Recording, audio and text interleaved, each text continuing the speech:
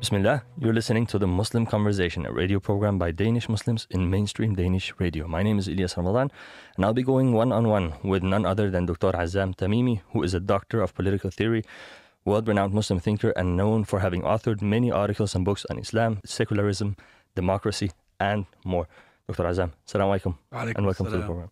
Thank you. You're a quite relevant figure to follow these days, and we're very delighted to have you with us today. Let's go right into it, shall we? Thank you very much. Dr. Tamimi, when you look around the world with a bird's eye view, how would you describe how these events happening in Gaza right now are changing world dynamics as we know them? Well, I think what's going on in Gaza is unprecedented in every term. It is very painful, definitely for us, more painful for the people of Gaza themselves.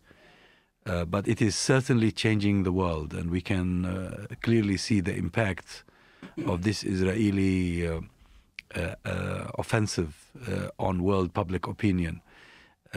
Until recently, this issue, the issue of Palestine, was taken for granted. I mean, yes, there is a conflict, but one day there will be peace, there will be two-state solution, and it will be over. But I think now the world realizes that the issue is a lot more complex than this. It is actually very much similar to what South Africa suffered from for decades, an apartheid sort of regime that is almost impossible to coexist with. As a doctor of political theory, I wanted to ask you, when I was younger and followed the Iraq war, I heard several times Al-Harbu Furqan. Translated, war is a decisive separator. As a doctor of political theory, how would you elaborate on this phrase, especially reflecting on what's happening in Gaza right now? Well, war is not a good thing. I mean, we'd rather not have wars. But why do we have wars in the first place? Why do we have conflicts in the first place? Because there is a segment of human society that is aggressive, that is seeking to dominate others. For instance, colonialism in the history, in the modern history. Colonialism is the cause of so much suffering around the world. And when you invade a certain people's country, when you dispossess them, when you dehumanize them, it is only natural that they react, they resist. It's called resistance. And this is what's happening in Palestine. The world didn't want to recognize the resistance of the Palestinian people because there has been so much propaganda, so much distortion of the reality of this conflict. This is not a communal conflict. This is not a conflict between two neighbors that had been living peacefully together, and suddenly they started having a dispute over who has what. No, far from it. Palestine was subjected to a foreign invasion. I call it a European colonial invasion aimed at two things. On the one hand, to solve a European Jewish problem. Jews never had a problem with the Arabs or the Muslims. They lived with the Arabs and the Muslims for many centuries in peace and harmony. It was Europe that had a problem with its Jews. It was anti-Semitic, or there was anti-Semitism in Europe. There were pogroms in Russia. There was a Dreyfus affair in France. And then there was the Holocaust. And it seemed that Europe didn't know how to coexist with its Jewish communities, and they wanted to send them somewhere else. In addition, of course, to the rise of Christian Zionism, an ideology that believes the Messiah would not come until all the Jews were sent back to the promised land. So the people of Palestine, out of the blue, found themselves in confrontation with the Western world, who wanted to dump the Jews that they didn't want in Europe on Palestinian land. And that's why the Palestinians have been struggling. I just wanted to touch upon what you said about Palestinian resistance. Isn't there a limit as to how far one can go in resistance? Well, resistance is usually a reaction. It's a reaction to an action. So it depends on what sort of action you exact upon your victims.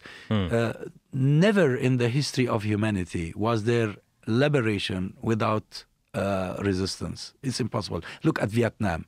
I mean, would the Vietnamese have been freed of American colonialism had they not put up resistance?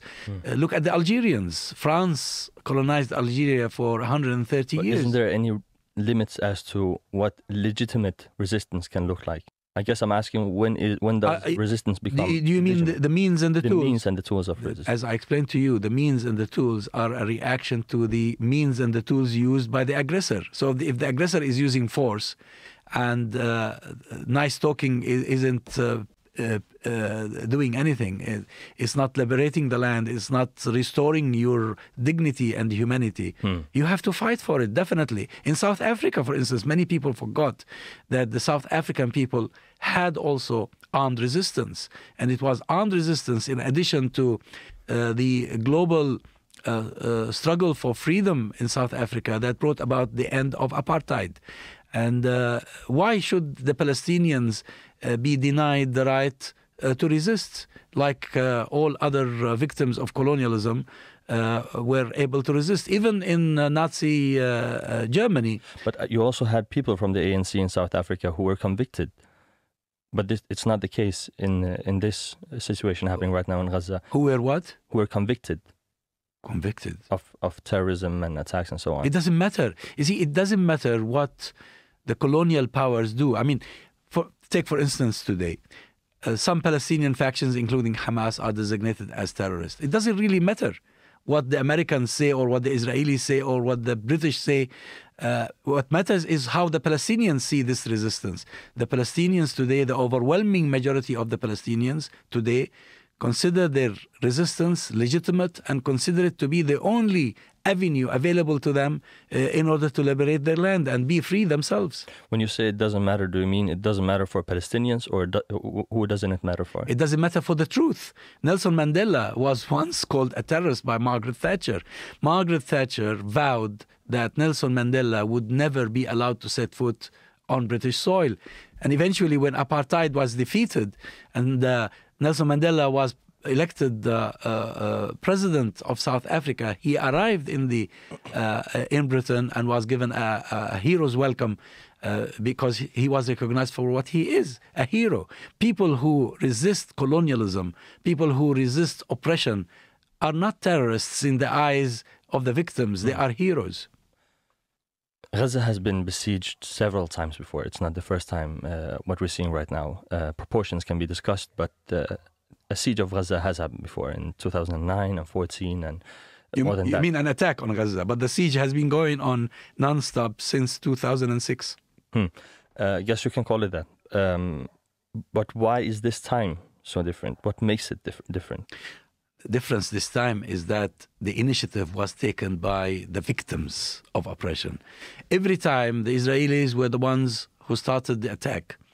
The Israelis, in most cases, call them preemptive attacks. Even when there was a truce, and there were several instances which I describe in my book, Hamas Unwritten Chapters, there were several instances of a truce between Israel and Hamas. It was Israel that violated the truce. This time, on the 7th of October, Israel was taken by surprise. The entire world was taken by surprise. The victims, for a change, decided to initiate the attack, to initiate the offensive. And they did, and they shook the entire world. That despite the siege that has been going on for 17 years, despite the inability in the eyes of the world to even speak the truth to the world, they managed to carry out an attack that exposed the vulnerability, the weakness of the Israeli state, to the extent that Netanyahu went crying to Biden and other allies in Europe, asking for immediate intervention. It sounds to me as you criticize when Israel breaks the truce. but this time it was Hamas. Wasn't it as wrong this time by Hamas as it usually is when Israel does it? No, there was no truce. Israel has been attacking Gaza at will whenever it saw fit. Israel in the West Bank has been desecrating Al-Masjid Al-Aqsa, the holiest place, the third holiest place for the Muslims in the world. Israel has been letting the settlers loose on Palestinian farmers, burning their crops and chopping off their trees and attacking them, harassing them. Israel has been causing so much pain to the Palestinians. Israel has been occupying the West Bank for 57 years.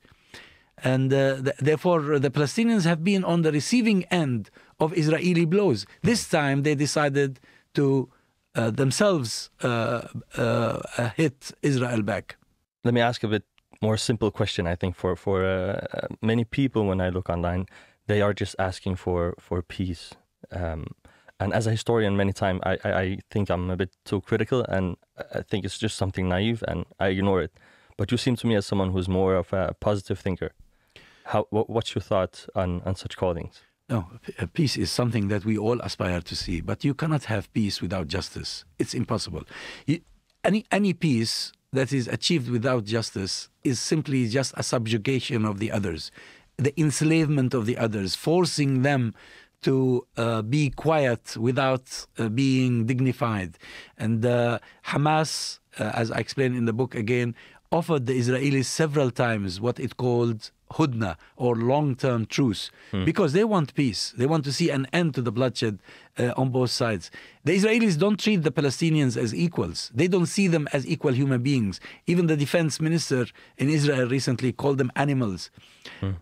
It is very reminiscent of the apartheid of South Africa, where the whites did not see the blacks as equal human beings, and just dispossessed them and held them in huge cages called townships, made use of them as a labor force without giving them any rights. If we look back at 2009 or sorry, late 2008, Israel claimed that Hamas broke the truce by killing some of its soldiers. No. Before the Operation Cast Lead. That's totally wrong. There was a truce that lasted for about 6 months, and it was violated when Israel attacked a number of Hamas operatives in the south of Gaza. This is how it was violated. There was even a truce much earlier during the premiership of Shimon Peres, when also the truce lasted for about 6 months, and Shimon Peres, for election purposes, decided to assassinate Yahya Ayyash, a leading figure in Hamas. Every time it was Israel that violated a truce. And by the way, those truces were not official. They were unofficial truces mediated through third party. Israel did not see Hamas or the Palestinians as equally dignified people to deal with them directly. Even the prisoner exchange, they always went through the Egyptians or went through some third party, because they just looked down upon the Palestinians. Some might view what's happening right now in Gaza, referring to the paralysis of the Arab and Muslim world, as a failure of political Islamist movements in the other half of the 20th century. How do you view it?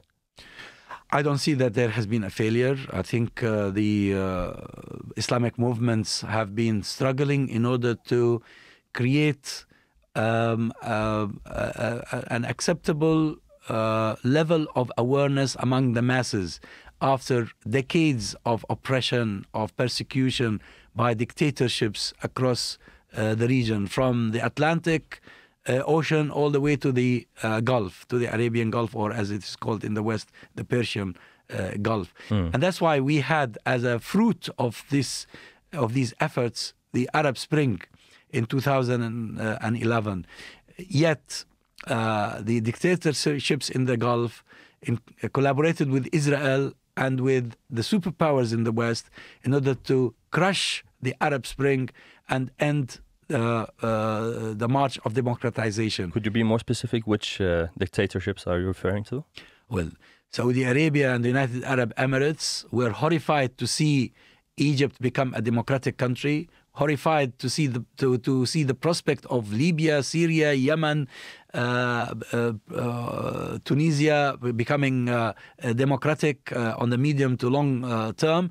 So they paid billions of dollars in order to bring down the elected president of Egypt, Dr. Mohamed Morsi, and they collaborated with the Israelis. And this is well documented because both dictatorships in the region, Arab dictatorships in the region, and Israel do not want to see democratization anywhere, because once the people are free and once the people can elect their own politicians and make those politicians accountable to them, Israel knows that the normalization process would not work, because most of the people don't want to normalize with an entity that is occupying the land of the Palestinians, which is actually Arab and Muslim land.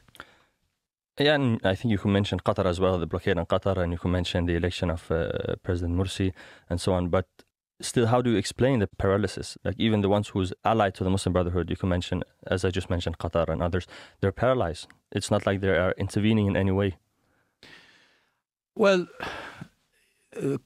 the defeat of the Arab Spring has had its impact on the countries that initially sympathized with the peoples of the region in their quest for democratization.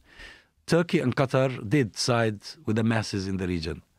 But the Arab Spring has been suffocated, has been killed actually, it has been assassinated. And the world saw how Saudi Arabia, together with the United Arab Emirates and with the consent of the Egyptians and the Bahrainis, imposed a siege around Qatar. And had it not been for Turkish intervention and the refusal of the Americans to allow an invasion of Qatar by the Saudis, probably we would not have Qatar today, because the Saudis were intent on invading Qatar. But today, both countries, Qatar and Turkey, as states, have to deal with the reality. And the reality is that the Arab Spring has collapsed or has been torpedoed. Of course, especially Turkey, Palestinians and the Turkish people were expecting more from the Turkish government. I think the response of the Turkish government was quite belated. Turkey has full diplomatic and economic relations with Israel, and they should, from day number one, use at least a threat to sever those ties if Israel did not end the attack and the genocide that it is perpetrating inside Gaza. But it took them a while. It took so much pressure from the public in Turkey for the Turkish government to make a move, and that is indeed regrettable. But I can understand that Turkey and Qatar are not free to do even what they'd love to do because of the geopolitics in the region. Dr. Azzam, have a sip of water. Bismillah. Meanwhile, I'll ask you, going back to the question about the failure of Islamism, if one can say so. Well, I haven't accepted that there was a failure. All right, let me just try and challenge it for a bit. An-Nahda in Tunisia, they were very popular after the Arab Spring, and their popularity fell. And that was as a result of democracy. And that could be interpreted as a failure of Islamism. No, see, what happened in Tunisia is what happened in Egypt. It was an attack on democratization. It's bigger even than Islamism or the Islamic movements. The Islamic movements did not create the Arab Spring. They did not initiate the Arab Spring. They were actually introduced by the masses to lead the process of change. But then the opponents of this change, when they rallied together and combined their resources and efforts to torpedo the dynamic, naturally the Islamic movements that were leading that dynamic were the primary targets. But actually, more generally speaking, the target is democratization. Democracy is a threat. Democracy in the Arab world is a threat to Israel as well as to dictatorships in the region. And that's why we've seen the Abraham Accords, we've seen Saudi attempts to normalize relations with Israel, we've seen the collusion of the Egyptian government currently with Israel, because they see themselves in one camp against the Palestinians and the rest of the Arab masses who are in another camp. So it's not about Islamism or the failure of Islamism. The Islamic movements have suffered the brunt of the onslaught on democratization, but they haven't failed. It was through election after election. First time I remember they had more than 80 seats or so in parliament, Al-Nahda in Tunisia, and then their popularity fell over the 2 second elections. No, it wasn't that their popularity fell. They decided to withdraw. They saw what happened in Egypt, and they were advised by so many people in the region as well as outside the region that you have to take it easy. If you go for power through the ballot box, and if you win, the same thing will happen to you as happened to the Muslim Brotherhood in Egypt. Mm-hmm. So the Nahda in Tunisia thought they could avert the same fate that was met by the Muslim Brotherhood in Egypt. But no, those who are opposed to democratization were intent on torpedoing also the experiment in Tunisia. The Sunni Muslim world is not the only part of the world that lived through Islamization through the other half of the 19th century. We have Iran as well. You have in Lebanon, Hezbollah, in Syria, the Iran-supported Houthis in Yemen, and so on. They're actually doing something right now. They're intervening militarily as well. Is there something that this understanding of Islamization that was done properly, where Sunni Muslim Islamization was done wrong? You see, putting all these events under the umbrella of Islamism is, I think, a misreading of what's going on. What's going on is part of a struggle, a century-long struggle for freedom and independence in this part of the world. Because this part of the world, after the fall of the Ottoman Empire, following the defeat of the Ottomans in the First World War, that the region fell to colonial influence. The British and the French in particular divided the region between them. And they created new modern states designed or tailored in the shape of the European nation state. But they were not actually nation states. I call them territorial states. These states are designed in a manner that they are not democratic. They don't respect human rights.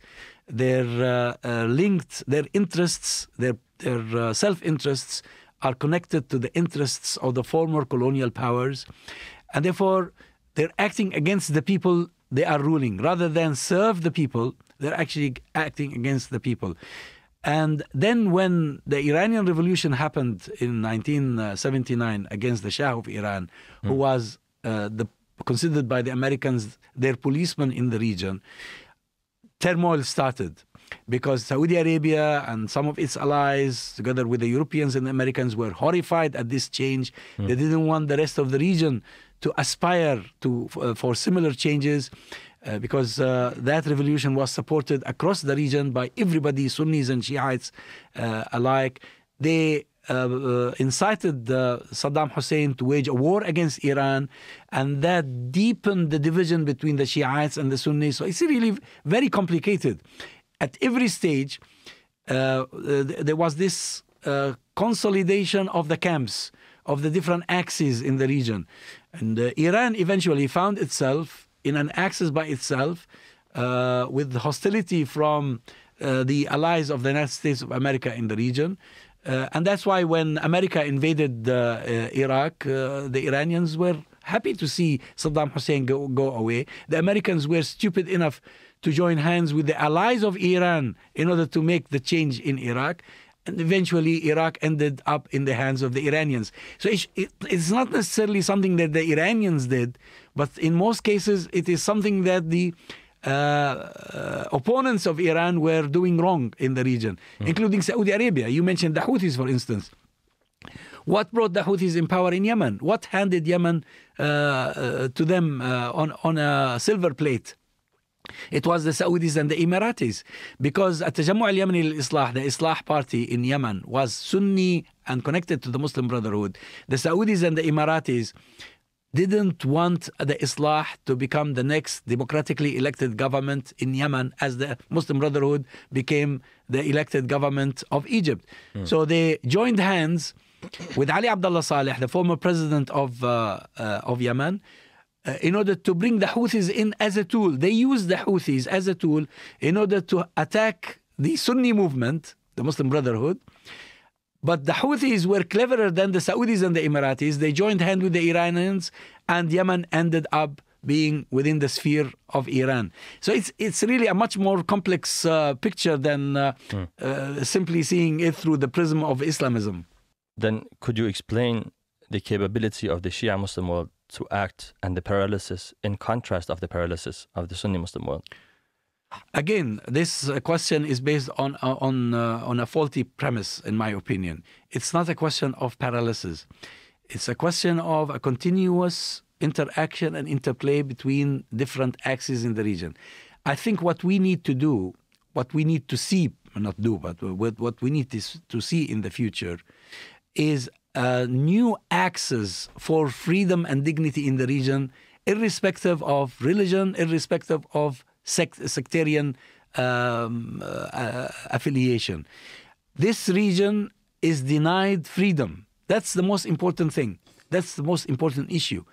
And if we focus on this, all these other minor divisions diminish and become insignificant.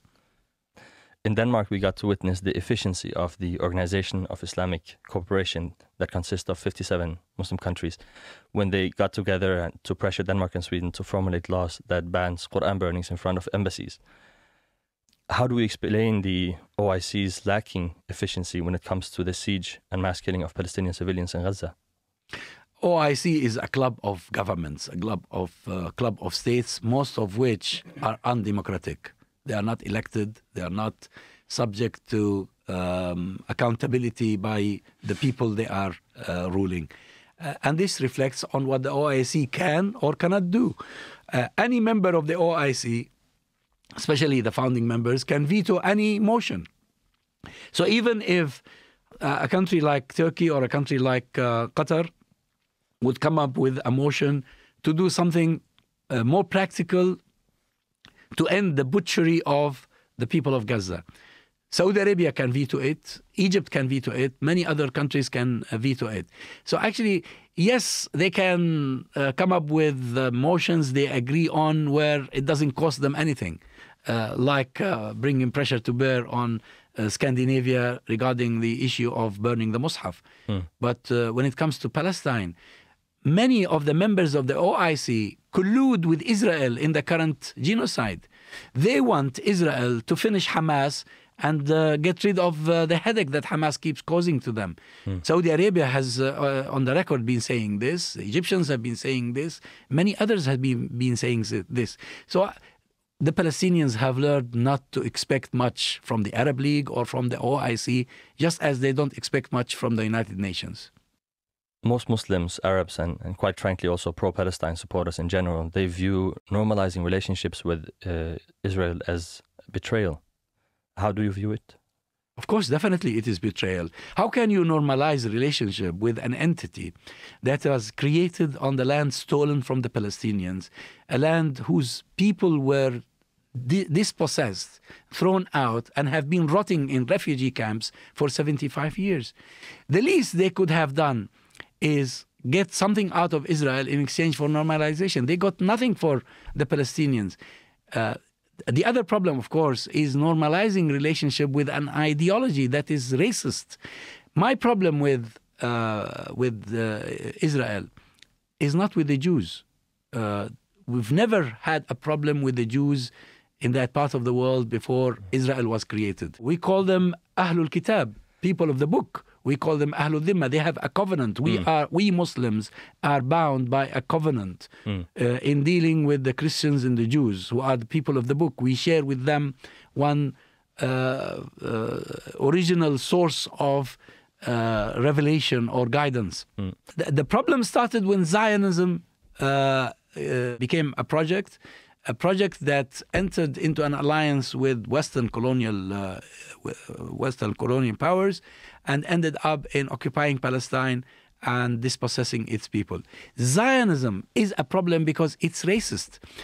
Many people do not realize that Zionism considers the Jews to be superhuman, whereas the non-Jews in Palestine are subhuman.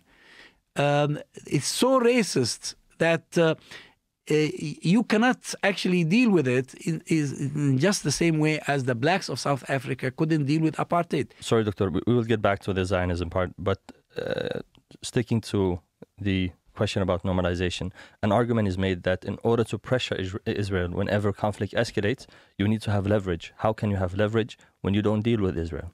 Well, you can have leverage by saying to Israel that we will not deal with you until you end occupation, rather than deal with it, go to bed with it while occupation is continuing. I mean, look at the Emiratis and the Bahrainis. They claimed that they were doing this for the sake of the Palestinians, but actually they are now supporting Israel in its genocide in Gaza. A famous and somewhat controversial commentator these days, Shahid Bolton, has been arguing for normalization in the Middle East, but not by other Muslim countries. Let's see what he had to say and hear what your thoughts on it is. So BDS makes sense in the West. Boycott and divestment makes sense for the countries that are key to Israel's economy. That makes perfect sense. Exploiting Israel's economic dependence on the West is just one measure, but the strategic and the logical complementary measure is actually normalization, transferring economic dependence to the Arab world. I mean, who says that if the Muslim world normalizes with Israel, that they can't then, at a later date, rescind that normalization once they have actually grown some kind of influence in their economy? If you don't already have relations, then there's nothing that you can threaten to suspend. These are complementary measures, in my opinion. And if you think about it strategically, you'll see what I mean. Think about it strategically instead of ideologically. How do you respond to that? I think he is misinformed about the nature of the conflict. Not only that, those who are normalizing relations with Israel are doing it for their own self-interest, not for the sake of the Palestinians or even for the sake of their peoples. I mean, look at the UAE. The UAE is imprisoning scholars, lawyers, activists, not allowing people even to tweet something without a risk of going to prison. And they are normalizing relations with Israel for the sake of for the benefit of the ruling elite, not for the benefit of the people. Again, that's why I was talking about Zionism. See, you are normalizing with a racist regime, with an ideology that does not see the other as equal human beings. Whoever is calling for normalization with Israel is similar to those who were supporting apartheid in South Africa. No difference whatsoever. And that's why in the case of South Africa, there was a global movement was forming and was growing in order to boycott the South African regime, and that really bore fruits in the end, and apartheid came to an end. So in order to pressure Israel to end Zionism and allow a peaceful coexistence between the Muslims and the Christians and the Jews in that part of the world, you need to boycott Israel rather than normalize relations with it. You said before that Muslim countries should threaten Israel by not dealing with it. But is that leverage? I mean, if you don't have anything before the conflict starts or escalates, do you have any kind of leverage? They're not dependent, as Bolton said, they're not dependent on the Muslim world. They're dependent on the Western world. And as long as they are that, they don't, the threats of not dealing with them, are they efficient in any way? See, the Israelis pride themselves with the inroads they opened into the Muslim world and third world countries in particular. Before Sadat concluded his Camp David agreement with Israel, and before Yasser Arafat concluded his Oslo agreement with the Israelis had very few relations with what we call the third world countries, or countries in much of Africa, Asia, and Latin America. Soon after that, the world opened to them, and they started exporting billions. They started exporting technology and equipment and weapons worth billions of dollars that boosted Israel's economy. That's why it's important to compare always between the South African defunct apartheid regime and the Zionist regime in Palestine. The Israelis consider any normalization with any country around the world to be an important step in legitimizing that racism that characterize their regime. Are we going to encourage that, or should we discourage that? Following your writings, the articles you have written throughout the years and books and so on, you seem to me as someone who's a bit more creative. Is there a third option between fighting Israel and normalizing Israel? Is there any third option? Well, there is only one option, really, which is justice and occupation. That's all. Israel is occupying illegally Palestinian lands, and this is according to UN Security Council resolutions, according to international law. Israel is dispossessing the Palestinians on a daily basis. They need to stop these crimes against humanity. It's very simple. Of course, this doesn't have to happen in one go. It can happen in stages, and that's where the question of Hudna came in at the time when Hamas won the elections in 2006. But of course, now what the Israelis are doing are not leaving room for any talk about Hudna or about peace initiatives, because they seem to be intent on depopulating the entire Gaza Strip. Normalization is seen by many as something that's wrong and as betrayal. But seeing it from a, let's say, Islamic paradigm, is there any contradictions in it? Because I thought about it when I heard Bolson say, think about it not ideologically. So if we actually think about it ideologically, is there any contradiction between normalizing and representing a Muslim or Islamist paradigm? Well, the question has nothing to do with ideology. It's to do with the quest for justice.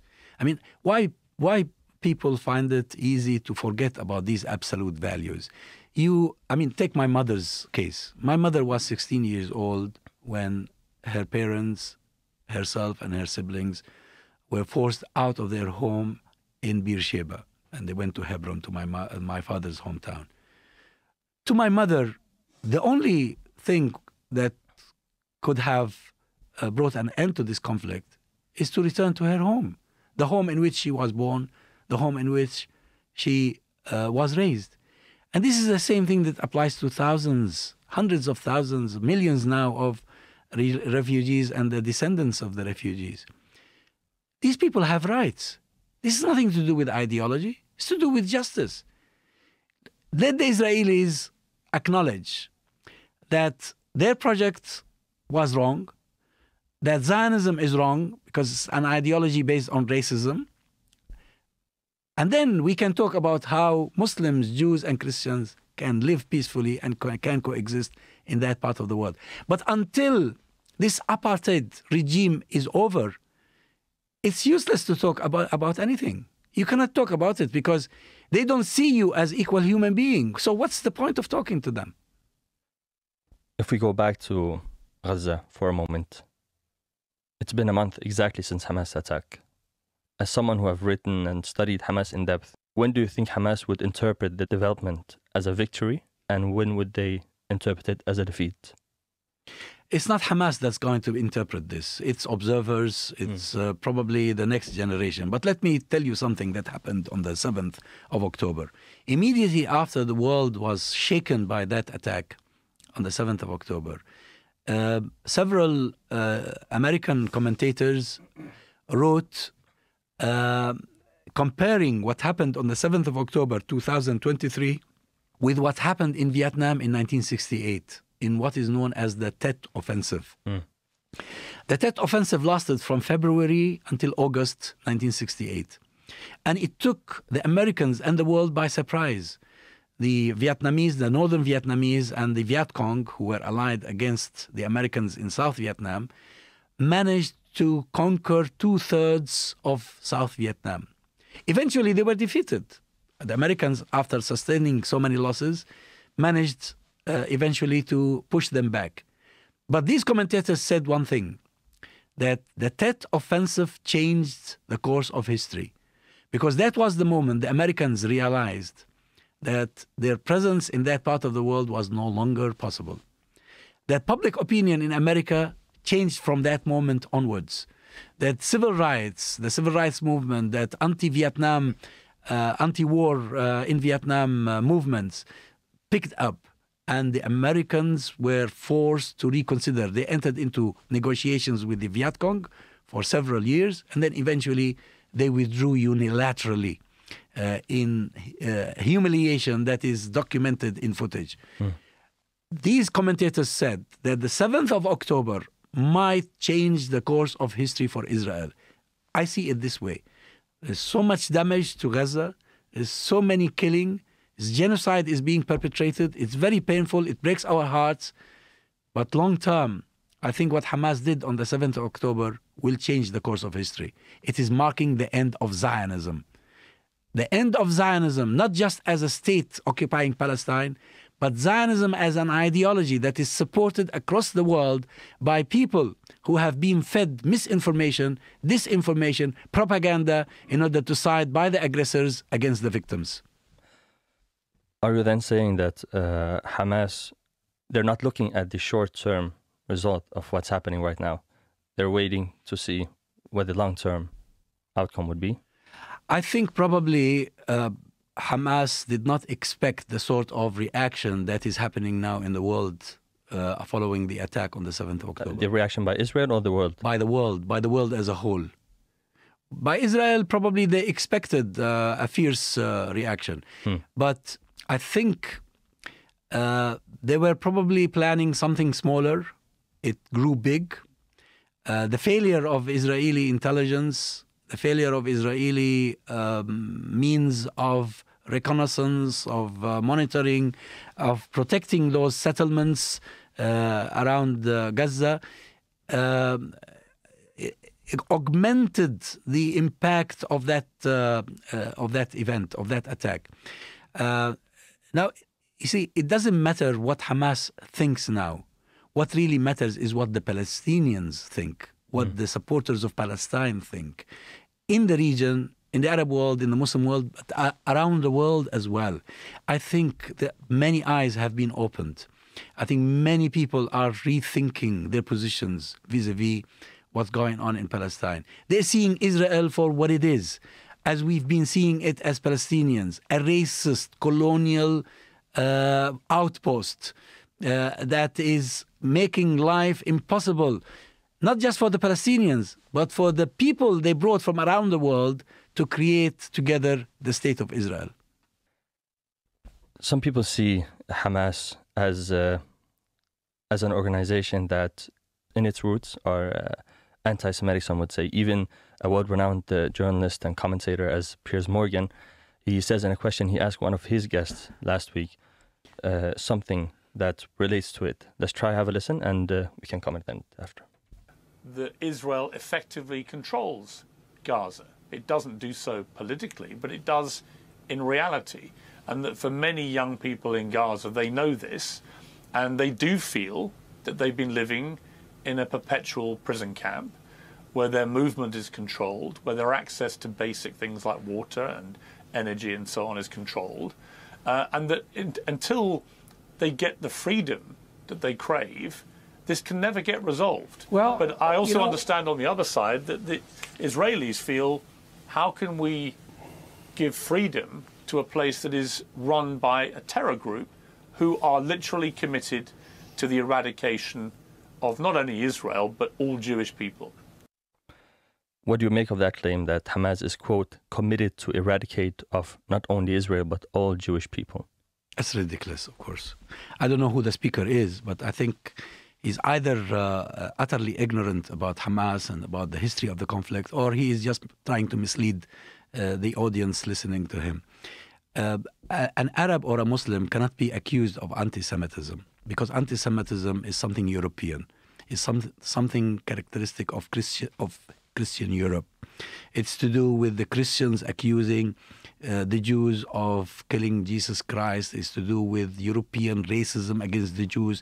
That's why we had the pogroms in Russia. We had all sorts of persecutions, and then we had the Holocaust. Whereas in the Muslim world, the Jews, as I mentioned earlier, lived peacefully and contributed to the Islamic civilization for centuries. Now, to accuse Hamas of being responsible for the prison in which the people of Gaza is just ludicrous. Who is imprisoning who? It's Israel who is imposing a siege on Gaza. It's Israel now who is imposing siege on the West Bank. Now, who is controlling when the people of Gaza can have water or not, when they can have electricity or not, when they can have milk or not? Piers Morgan is not the only commentator who alludes to that Hamas wants to eradicate all Jews, and sometimes they point to the Hamas charters from 88 and so on. Isn't it something that, I mean, you would most likely have studied these charters? Isn't there anything in them that you would consider as anti-Jewish? Of course, I discussed the charter in my book. I have an entire chapter on it. I criticize it, and I advised Hamas to cancel it and come up with a different charter. And it is regrettable that that charter has been identified with Hamas, contrary to the so many statements that are made by the Hamas people. That charter was written in the summer, or was published in the summer of 1988, when the majority of Hamas top leadership were imprisoned by the Israelis. It was written by one man, it was published and released, and it relies heavily on Jewish conspiracy in explaining, or in trying to explain the conflict. And I criticize that strongly. I regret to say that Arab and Islamic literature, like Christian literature before, was infiltrated by this fake document called the Protocols of the Elders of Zion, which claims that there is some sort of a global Jewish conspiracy against the world. It's all ridiculous and cannot be accepted. To keep referring to that charter in order to explain Hamas positions is ingenuine, it's unethical. Hamas' real position is to be taken from its official spokespersons, and they do make a distinction between the Jews and the Zionists. The Zionists are invaders and occupiers. The Jews who follow Judaism are most welcome to live anywhere in the Arab world. And Hamas are not the only ones who's trying for the last many years to make that distinction between Zionists and Jews. A lot of people, commentators, debaters, and so on, opinionists, have tried to make that distinction very clear. But there's still some people in Israel who's on the left wing who consider themselves as, one could say, peaceful Zionists, and they might see anti-Zionism as anti-Semitic. No, of course not. Anti-Semitic is anti-Jewish.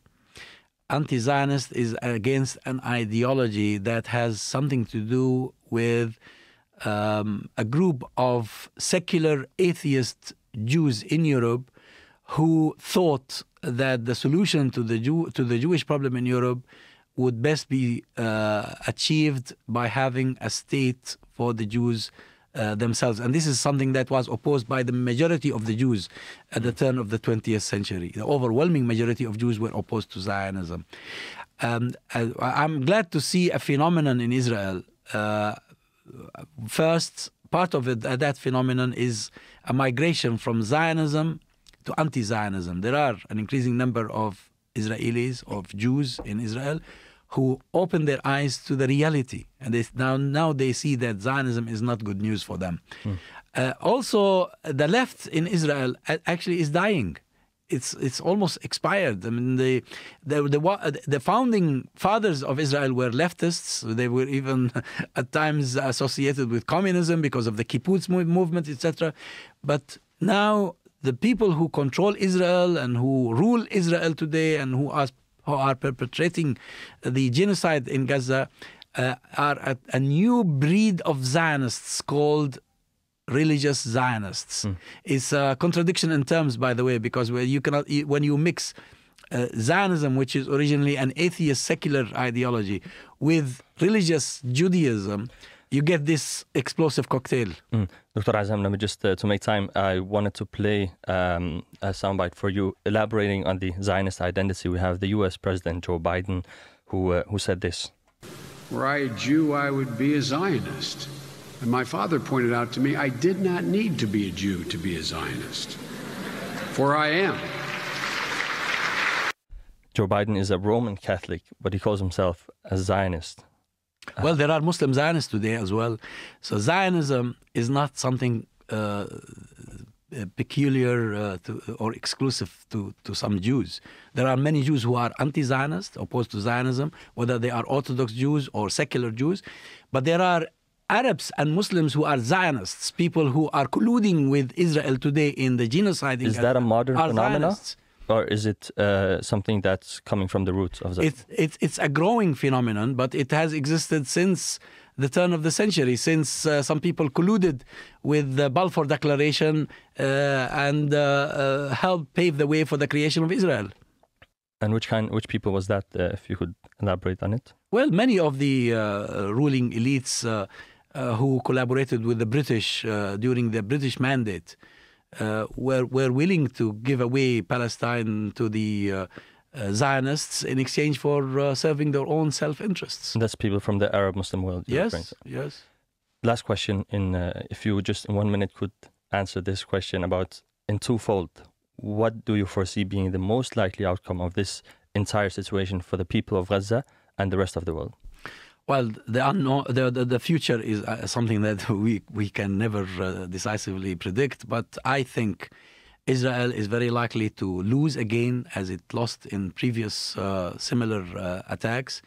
And no matter what happens to the people of Gaza or to this current conflict, this issue will continue to be living, and I think from now on it will have a lot more sympathizers and supporters around the world than it ever did. Dr. Azzam Tamimi, thank you very much for being with us on the program. Thank you. And thank you for listening to this very important conversation. My name has been Ilyas Ramadan. May Allah's peace and blessings be upon you all. Assalamu alaikum wa rahmatullah.